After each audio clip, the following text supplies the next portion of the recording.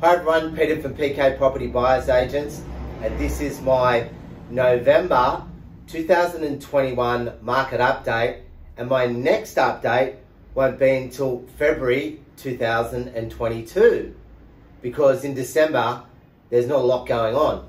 So we are in the very last months, or if not a very active month being November, but I think that will be fairly active coming right up till Christmas this year anyway. But look, the good news is that there is a little bit of light out there, a little bit of sunshine, a little bit of a gap, whatever you call it, that the market is normalizing a little bit. We've gone from the market being a boom market where everything quirky, main road, everything has just gone crazy and it was all rated as A grade. Now we're getting more into A grade, B grade and C grade. Now just let me explain that.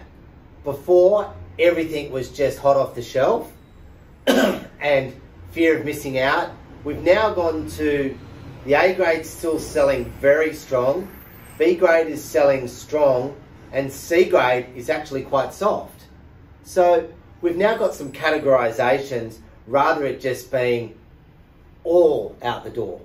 So that's a good thing. Why people are getting back to booking holidays, getting back to a normal life, things are coming back where property isn't the number one sitting at home during winter on realestate.com or domain.com. We're now in a situation where everyone is taking everything how it used to be, not just in a COVID situation. So I think what we're doing here is we've also got APRA clamping down on finance. We've got people talking about whispers of interest rate rising, a lot more stock on the market.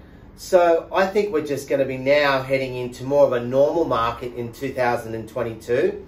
And yes, I think property prices will adjust in certain areas, but that A grade stock and B grade stock will still be fairly strong. So what's the crystal ball? I think there will be a few bargains at the end of the year.